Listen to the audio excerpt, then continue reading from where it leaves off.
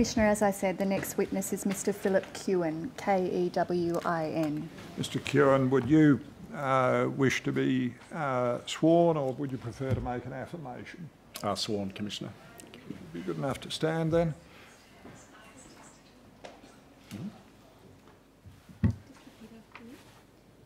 I swear by Almighty God. I swear by Almighty God. That the evidence I shall give. That the evidence I shall give. Will be the truth. Will be the truth. The whole truth. The whole truth. And nothing but the truth. And nothing but the truth. Thank you, Mr Kewin. Do sit down. Yes. May it please Your Honour, I appear for Mr Kewin. Mr Kewin, could you state your full name? Philip Michael Houston Kewin. And are you the Chief Executive Officer for the Association of Financial Advisors Limited? Yes, I am. And have you received a summons to appear to give evidence and produced a signed witness statement today? Yes, I have. I tender that document. The summons to Mr Kewin will be Exhibit 2.229, and then the statement, perhaps if he'd be good enough to confirm its truth. Yes, Your Honour. Is your business address 255 Clarence Street, Sydney? 257. 257, sorry, Mr Kewin. And have you prepared a witness statement in answer to questions asked by the Royal Commission in Yes, rubric I have. 223?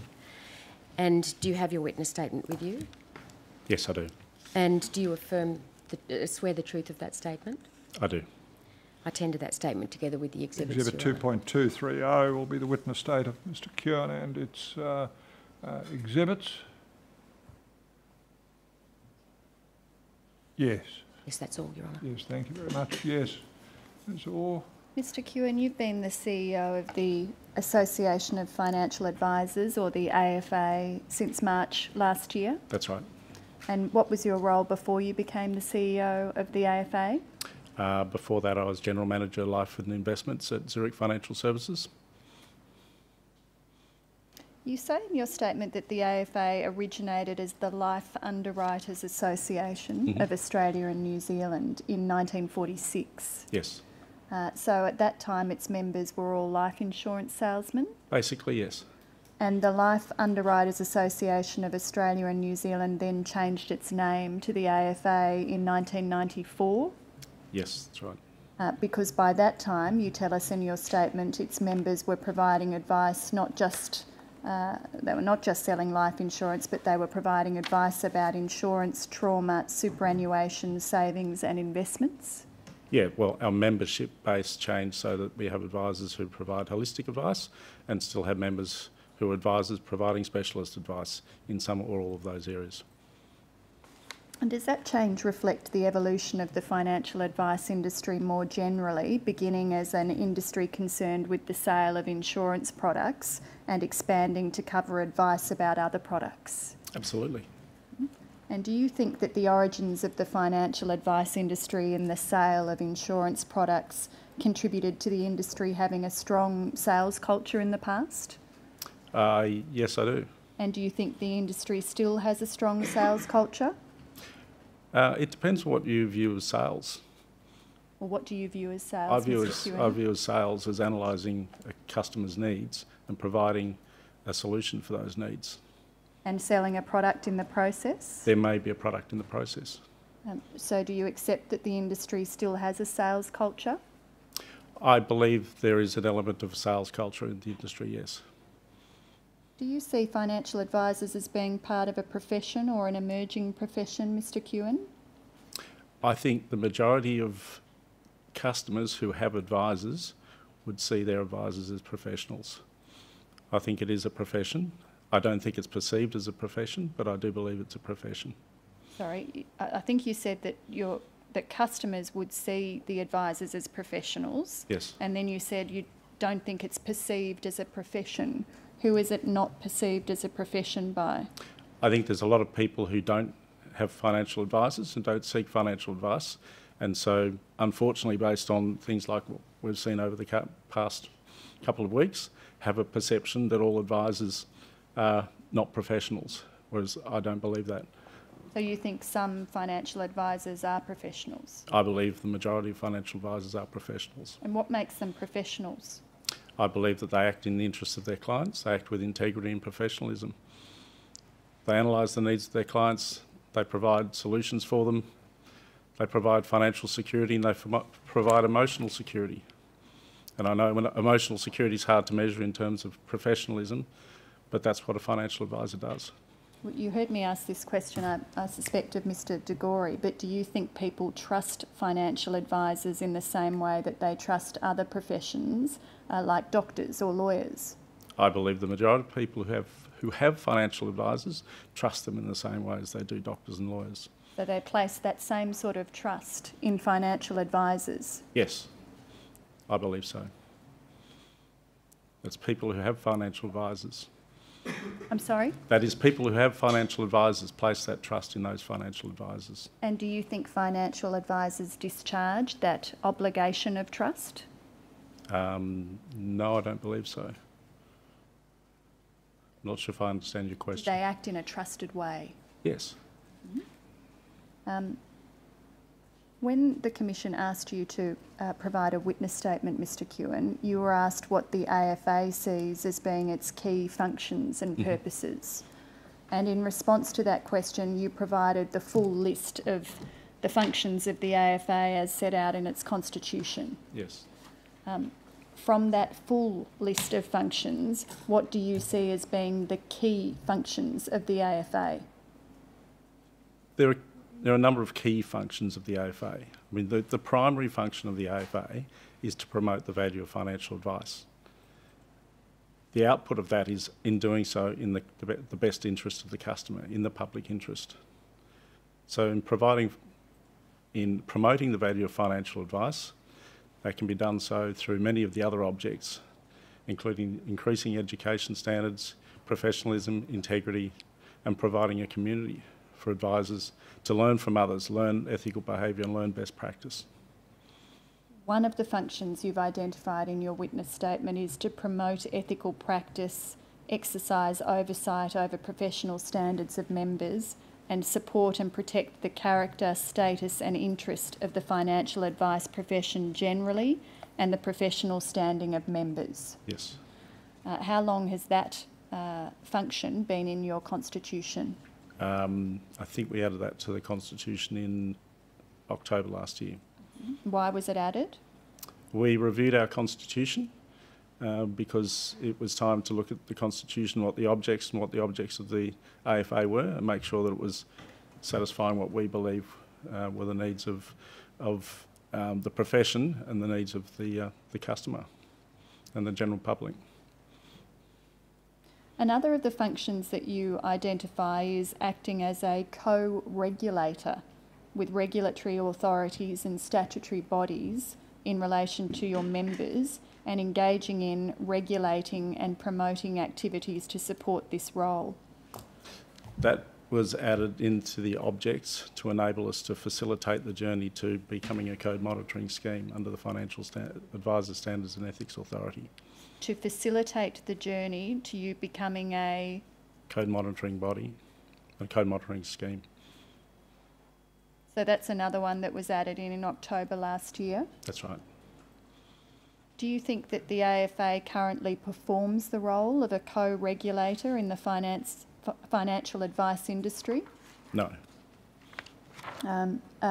It's more of an aspirational statement, is it, that function? It is a statement to enable us to move down that path, yes.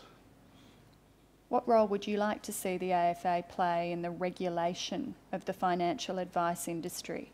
Well, as is currently proposed under professional standards, the Financial Advisor Standards and Ethics Authority will appoint code monitoring schemes and code monitoring bodies, and it's our intention to be a code monitoring scheme. Do you think it's important for industry associations to play a role in the regulation of the financial advice industry? To the extent that they're able to, yes. Why? I think it's important that we collaborate to ensure that that the consumer interests are looked after. So what role can industry associations like the AFA perform that ASIC and financial services licensees can't? In terms of regulation at the moment, there's not a lot. In terms of regulation, in terms of the complaints procedure, the standard complaints procedure goes to a licensee, and or to the advisor first, then to the licensee, and if they're not satisfied with that, then to Financial Ombudsman Service or Super Complaints Tribunal. So there isn't, in terms of the statutory requirement, then you've got ASIC sitting separately as a regulator. So we don't play a huge role, which is why we don't have a huge number of complaints except around the ethical standards of advisors. So what is the role that you think you can play? So at the moment we play a role in terms of the ethical and behavioural standards of advisors. Yes, but what's the role that you're moving towards? To continue that, but more formally through a code monitoring scheme. Do you see this co-regulatory function as becoming one of your key functions? Definitely. And you said earlier, when I asked you about key functions, that your primary function was to promote the value of financial advice. Mm-hmm.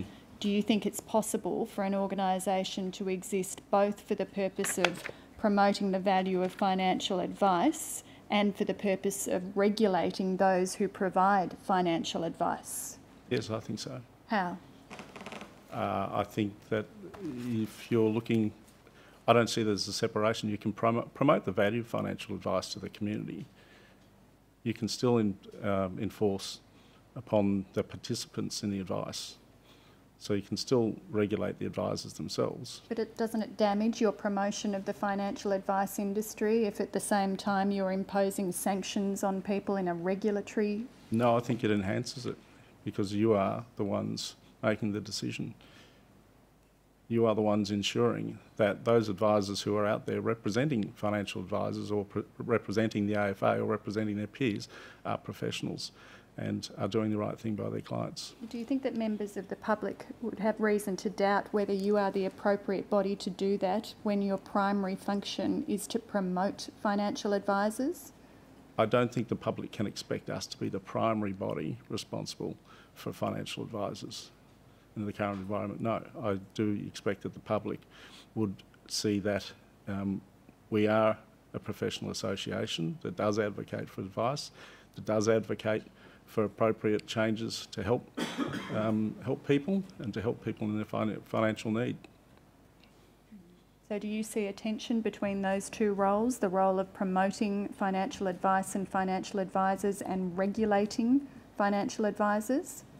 I think we've already seen that there can be tension in those relationships, yes. Yes, you accept that there is a tension? Yes. Which will make it difficult for you to act as a co-regulator of financial advisors? I think it will change the role and the perception and I guess the way that the association is perceived. You've told us in your statement about the number of members that the AFA has had in each year since 2013. Yes.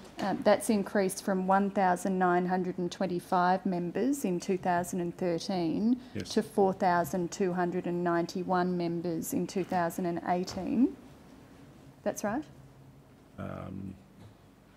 What was that last number? 4,291. These figures are from yes. page 4 of your statement. Yes. And the number of members who are practising financial advisors has increased from 1,405 in 2013 to 3,576 yes. in 2018. Mm-hmm. Not all of your members are financial advisors. Correct. At the moment, about 700 of your 4,291 members are not practising financial advisors. Correct. So that's about a sixth of your membership? Yes. So who are those other members? They could be participants in the financial advice community that are planning to be advisors, as in they're studying to be advisors. Could be participants who work for financial services organisation, licensees, product providers, anyone who has an interest in financial advice. But the practitioner members are the ones identified as those qualified to provide advice. We see from the tables on the screen that the number of practicing financial advisors who are your members has increased from about 6.4% of the total population of financial advisors Yes. in 2013 to about 14% in Yes. 2018. What's brought about that growth in membership? I think we've seen a growth in membership across the board. I think we've seen a growth, obviously growth in advisors, but also it comes back to what you referred to earlier, and the AFA's seen increasingly to be a broader association that advisors of all types would like to join. Has the AFA actively promoted membership over that period? I think we always promote membership. And you're looking to continue to grow your membership into the future? Yes, we are. And what do you think are the key reasons that financial advisors might choose to become members of the AFA?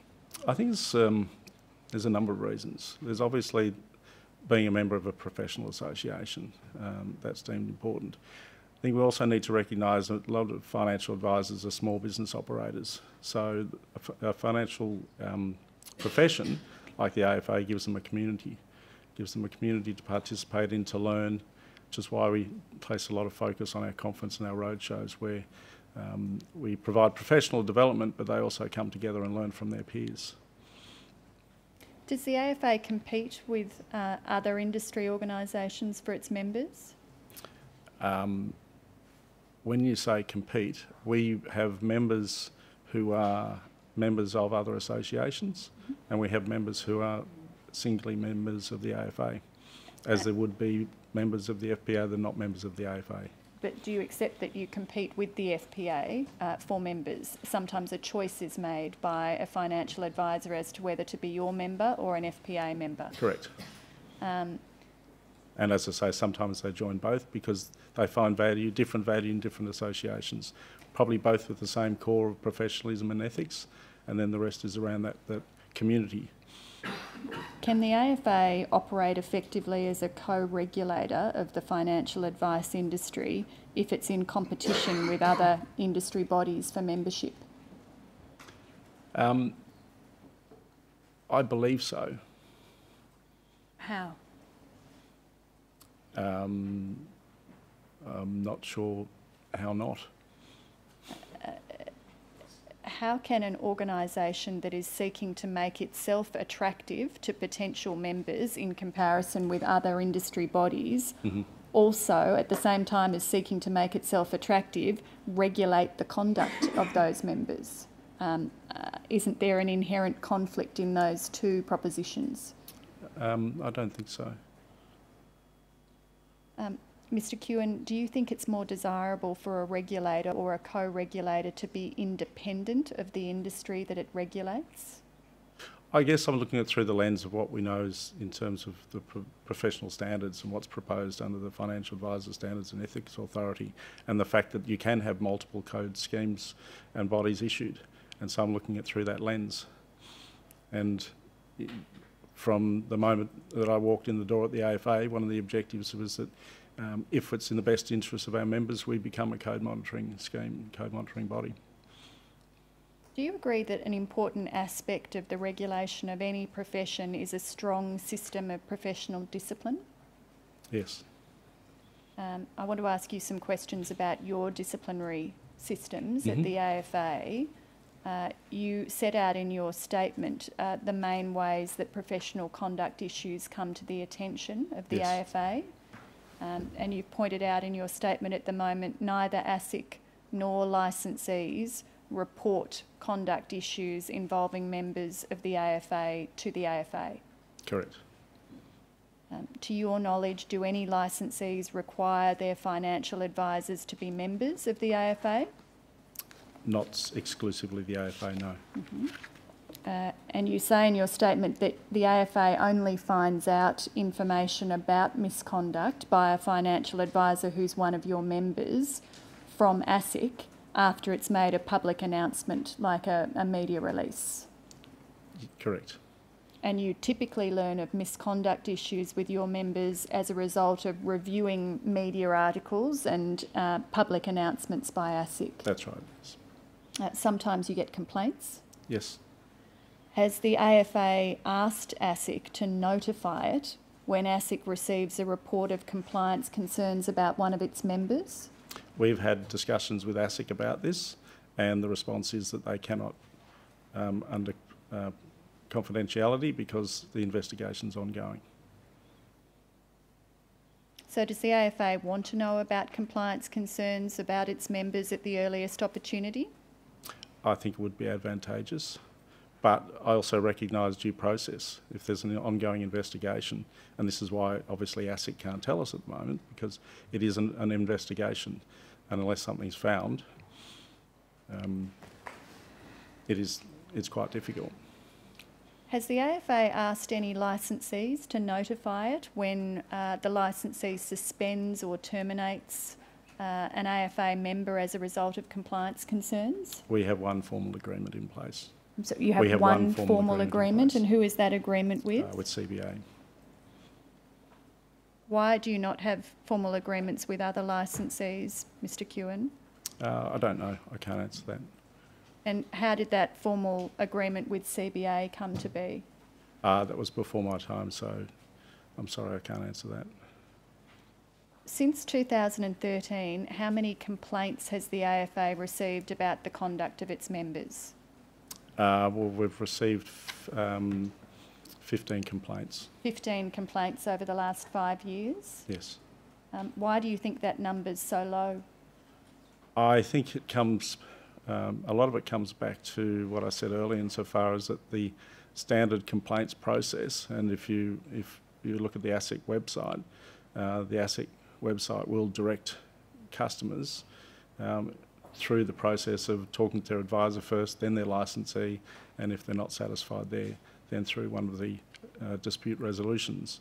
So it's not embedded that talking to a financial, an advisor association is the first port of call. So most people aren't aware of the disciplinary function of the AFA? Unless they go to the AFA website, that's right. Could I take you to Exhibit 2 of your statement, which is AFA 0001 0002 0029, which is the bylaws of the AFA. Mm-hmm.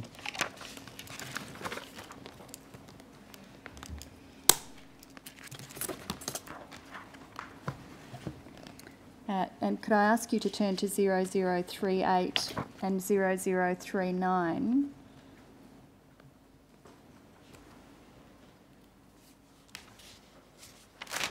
So clause 49 onwards sets out the AFA's disciplinary procedures. Yes. And we see at 0038 that some disciplinary matters are dealt with by the board, Mm-hmm. And some are dealt with by the disciplinary committee. Correct. And we see from clause 49 that where the board becomes aware that a member has been convicted of certain sorts of offences, or disqualified from managing corporations, or banned from providing financial services, or expelled from membership of another professional association, Yes. the board can seek written evidence about that matter. Yes. And if the board's satisfied that the member falls into one of those categories, it can terminate membership, suspend membership, or reprimand the member. Correct. Would you agree that the kinds of misconduct that might result in a criminal conviction or a disqualification from managing corporations or banning from providing financial services are very serious? Yes. So why doesn't the AFA just automatically terminate the membership of someone who's engaged in that sort of misconduct? That would be more dealt with through a disciplinary committee. Well, why can the board, given you've empowered the board to exercise those powers, not exercise them immediately? The board delegates authority to a member review committee, Mm-hmm. and the member review committee is able to then swiftly take action if necessary. All right, well, let's look then at the way the AFA has dealt with one of its members. Could I ask that you be shown AFA 0001 0003 0069?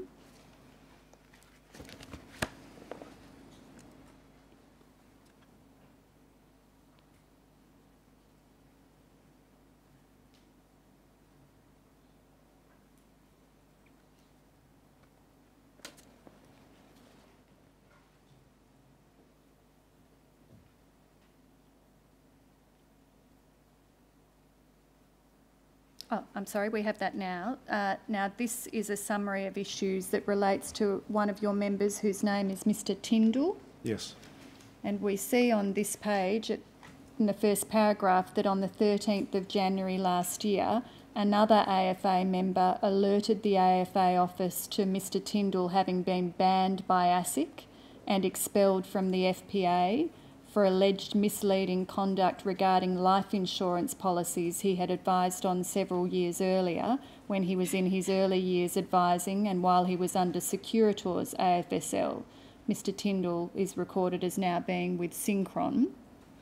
So, pausing there firstly, the AFA found out about the banning of one of its members from another member contacting the AFA office. Is that right? Yes. So the AFA didn't identify for itself that a banning order had been made by ASIC in relation to one of its members. That seems to be the case, yes. Does the AFA have processes in place to identify when its members are banned by ASIC? Normally we do, yes. What are those processes, Mr Kewin? Well, we have at least 3 people who are on the ASIC reporting register, so they should receive those normally. So having been informed of this by one of your other members, on the 24th of January, the AFA contacted Mr Tyndall over the phone and he confirmed the banning. He advised at that time he was seeking a stay, a temporary delay of the banning, until the AAT was able to hear a full appeal. He did not elaborate on the issues that led to the ASIC investigation, other than to say that he felt the process had been unfair. You see that? Yes. And then on the 10th of February 2017, Mr Tyndall initiated contact to advise that the AAT had just declined his application for a stay, and he'd implemented measures in the meantime to ensure his clients remained serviced. Yes. Now,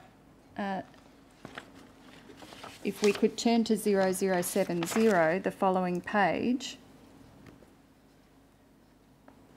we see that despite the fact that Mr Tyndall had been banned by ASIC, the corporate regulator, and expelled from the FPA, the AFA seemed unsure about what to do with Mr Tyndall.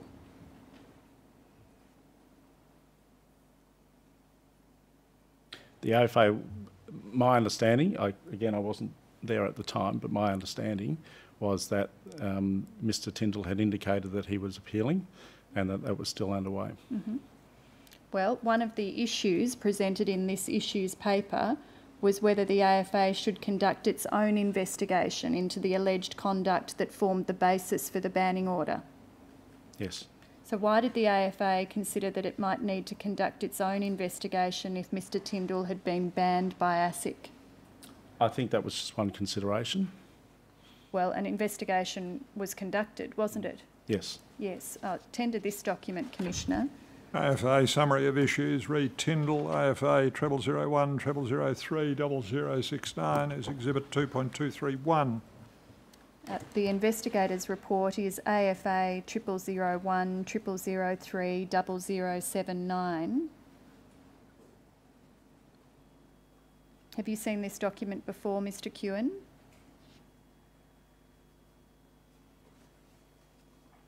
Yes. It's coming up. Sorry. Yes. Well, the first one I did. Have you seen this document before with the investigating officer's recommendation?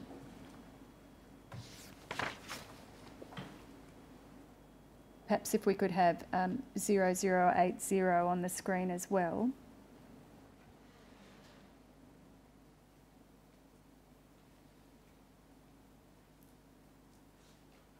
What I want to put to you is that the investigator's report relies very heavily on ASIC's banning order and the FPA's determination. Yes.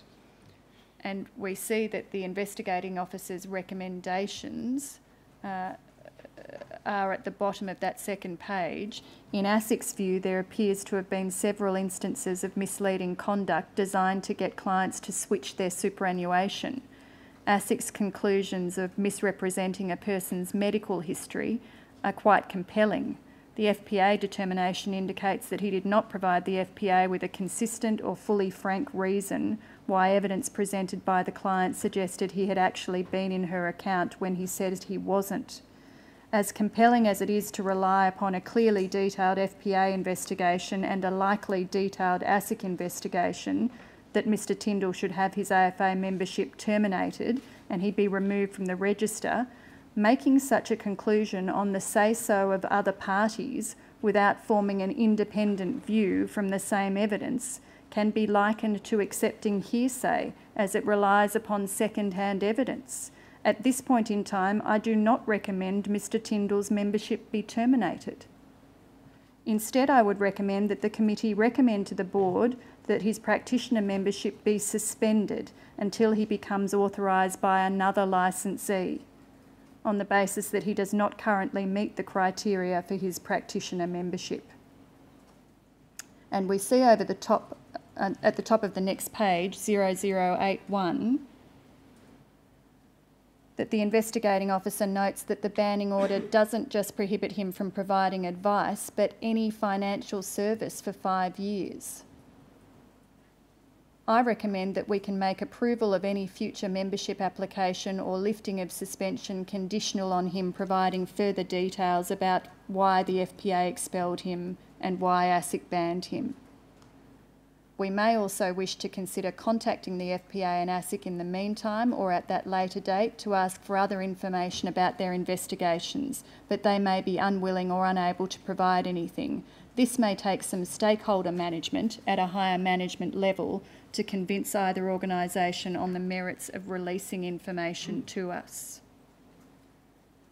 Now, if Mr Tindall wasn't eligible for practitioner membership and had been banned from providing financial services, why would the AFA retain him as a member? Well, his membership was suspended. The investigator talked about the stakeholder management that would be required at a higher level to convince either organisation on the merits of releasing information to us. Do you think that ASIC doesn't see merit in sharing information with the AFA? I'm not sure. There's two aspects there. I'm not sure what that actually means, but I do think there's merit in ASIC sharing information with the AFA, yes. Do you think that ASIC sees merit in sharing information with the AFA? Yes. Does the FPA share information with the AFA? Not that I'm aware of. Why not? I believe not while there's an ongoing investigation. All right, so these are the investigating officer's recommendations. I want to take you to the result, but I tender that document. AFA investigating officer's recommendation, read Tyndall, FPA 0001 0003 0079, exhibit 2.232. If we turn to AFA 000... AFA should have been the designation of the doc ID, AFA 0001 0003 0079. Sorry, Ms Orr. No, I'm sorry, Commissioner. If we turn to AFA 0001 0003 0071, we see the report of the Membership Review Committee that considered this recommendation.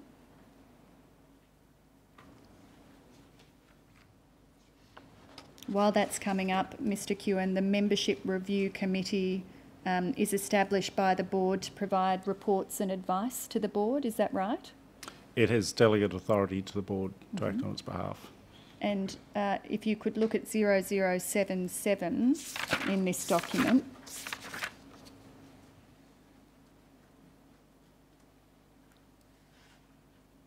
We see there is reference in the middle of the page to Mr Tindall and the fact he's been expelled from the FPA and banned by ASIC for 5 years from providing financial services, recorded here as from providing financial advice. Yes.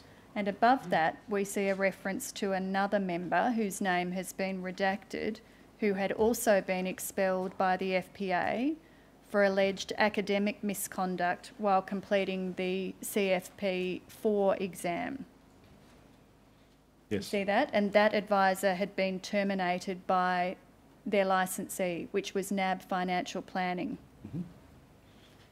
Now, the committee considered what to do about both of those members, and the committee's view was that it was open to the board to terminate, suspend, reprimand or take no action in relation to those advisors. Do you see that reference to the options there? Yes. And having gone through those options, if we could have 0078 on the screen at the same time, we see the consideration by the committee of the risks associated with those actions.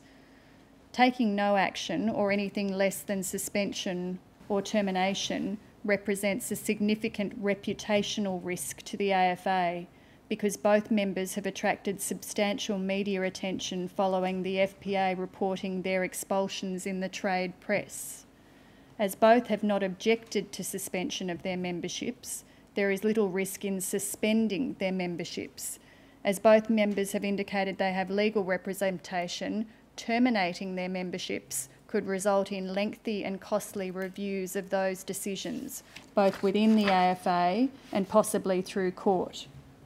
Board action requested for decision: approve the recommendations to suspend the memberships of Mr Tindall and the other member. So it seems, Mr Kewin, that the board was being asked to make its decision about disciplinary sanctions for these two members on the basis of what would create the least reputational risk to the AFA. I see what's written there. I don't think the board would make the decision based on that, but I can see what's written there. Well, that's what this document records as what was put to them. Yes. Do you have any reason to believe that they made their decision on some different basis? I guess I'm only thinking through the way I would look at it. The point of a disciplinary procedure is to enforce standards of conduct, isn't it, Mr Kewin? Yes. And how can the AFA hope to be an effective co-regulator of the financial advice industry if it makes its disciplinary decisions based on what will cause the least risk to the AFA's reputation? I don't think all decisions are based on that. I think these two decisions were based on the fact that the important thing was to suspend the members, so the members were no longer considered to be active members of the AFA. Well, the important thing was to terminate the members, to expel them, wasn't it, Mr Kewin? In both cases, I believe the essence was to also try and follow due process. The Darren Tindall AAT... Sorry, to try what process? Due process in terms of Darren Tindall's appeal is still reserved, and the other member, as I say, was suspended.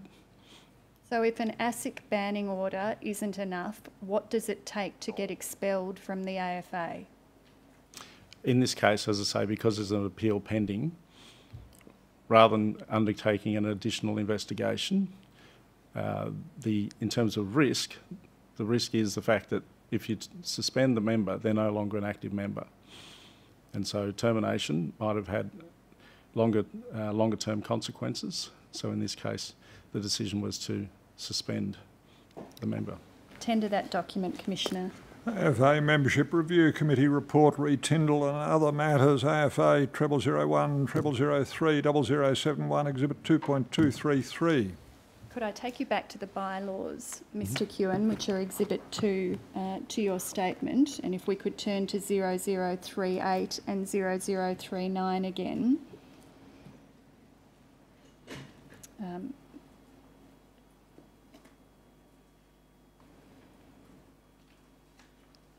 As you said earlier, these are the provisions that set out the AFA's disciplinary procedures. Yes. And we've already seen that some disciplinary matters are dealt with by the board, and where the board becomes aware that a member may have engaged in conduct that doesn't meet one of the criteria in Clause 49, but instead breaches the AFA's constitution or code of conduct, or the members engaged in conduct that's discreditable to the AFA, or may not be a fit and proper person to be a member of the AFA, the board can appoint an investigating officer. Yes. And after conducting an investigation, the investigating officer can request the board to convene a disciplinary committee, and the matter can then be referred to the disciplinary committee. Yes.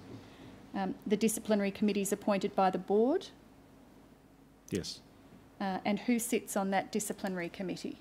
The disciplinary committee is made up of 3 people, one of which has to be a AFA director. So the disciplinary committee is not independent of the AFA? It's usually comprising of AFA members.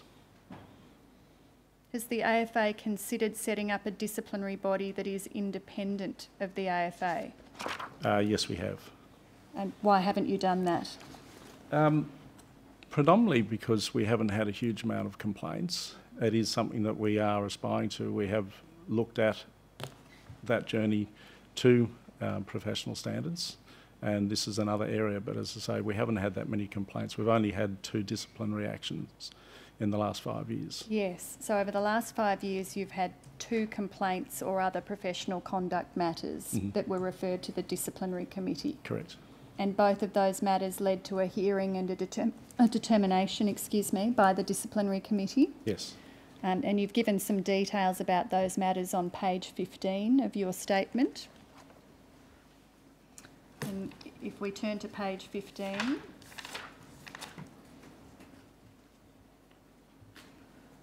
we see that one of them involved an inaccurate representation of a professional designation and a specialist qualification. What does that mean, Mr. Kewin? That person was representing themselves to have qualification they didn't have. And the other involved inappropriate use of language in a communication with another member. Yes. And in both cases, the penalty was a reprimand. Yes. So does the disciplinary committee of the AFA have any experience in dealing with disciplinary matters arising from the provision of financial advice?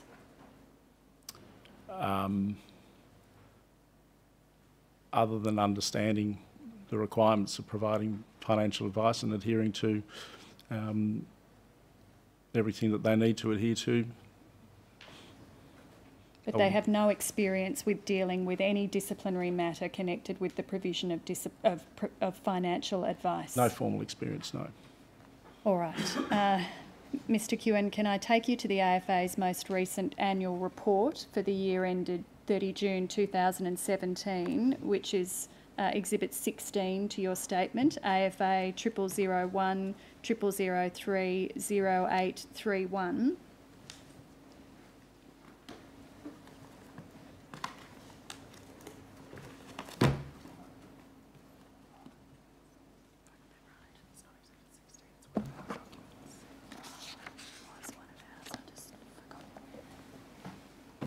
Sorry, I'll get the correct document ID for that.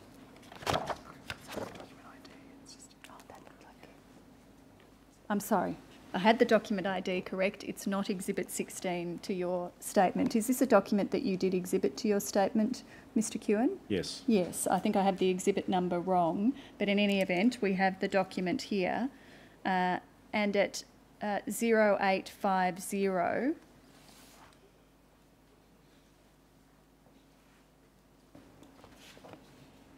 you set out the AFA's income and expenses.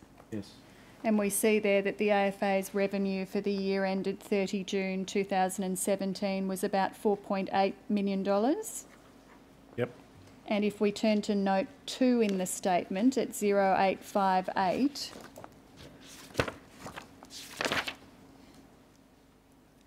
we can see that just under $2 million of that figure came from membership subscriptions and just over $2 million came from income from conferences and functions.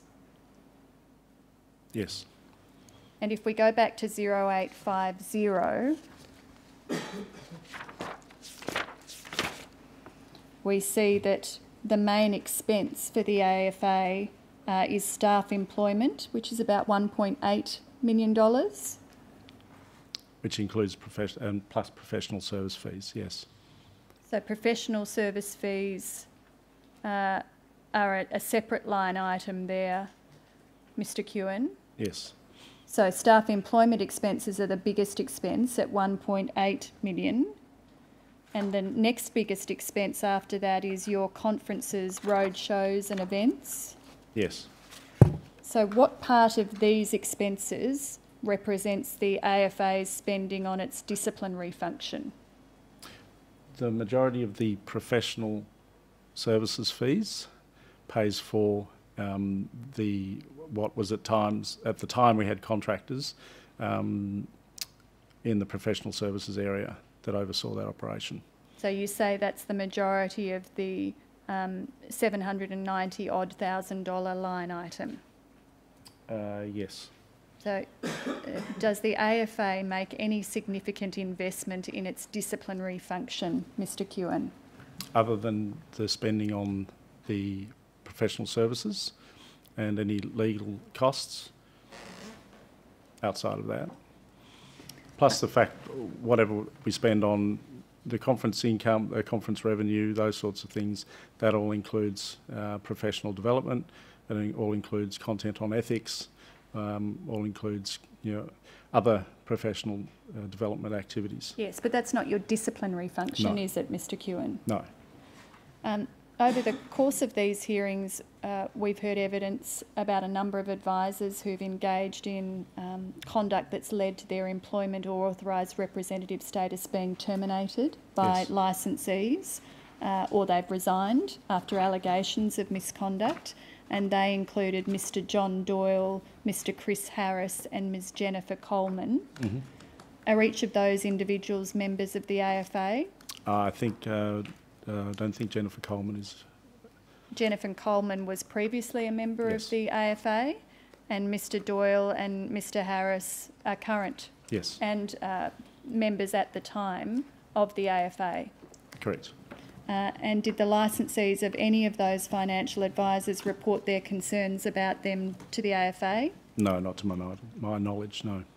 And what do you think, Mr Kewin, about the fact that the AFA has members whose employment has ended as a result of misconduct and the AFA is not aware of that? I'm not that comfortable with it. And do you think the public regard the AFA as an appropriate body to make a complaint to if they have an issue with a financial advisor? I'd like to think they would, yes. Do you think they do? I don't think the public know a lot of the public would know that the association exists. Thank you. We're still trying to clarify whether that annual report, Mr Kewin, was an annexure to your exhibit. I thought it was. You think it is. Mr Hosking thinks it's not. So out of an abundance of caution, I'm going to tender that document, Commissioner. AFA Annual Report, year ended 30 June 17, AFA 0001 0003 0831 becomes Exhibit 2.234. I have no further questions, Commissioner. Thank you. Does any party other than AFA seek leave to examine this witness? Very well. Have you anything that you wish to... A few questions, Your Honour. Yes. Mr Kewin, what's your understanding of the proposed role of a code monitoring body under the proposals which have been put forward by FASEA? To oversee the FASEA code and to monitor and discipline accordingly. And that code addresses what issues? That code will address what issues? Well, it depends on the finalisation of the code. There's only a draft at the moment. Yes. And there was the second member, the one that was unnamed. Were there any mitigating reasons why you decided to suspend him rather than terminate his membership? My understanding is, I don't know, my understanding is he was a young member, he was very keen, he disputed the report from the FPA on the basis that he was supposedly colluding with another student and that student hadn't been reprimanded. Thank you. Nothing further. Your Honour. Yes. Thank you. Ms Orr, is there anything No, arising thank you, out of that? Commissioner. Well, thank you, Mr Kewin, for your evidence. You may step down. You are excused further attendance. Commissioner, the next witness is Mr McMaster. Would the Commissioner allow us a moment again to rearrange at the bar table? Yes, of course. If I come back at midday. Thank you, Commissioner.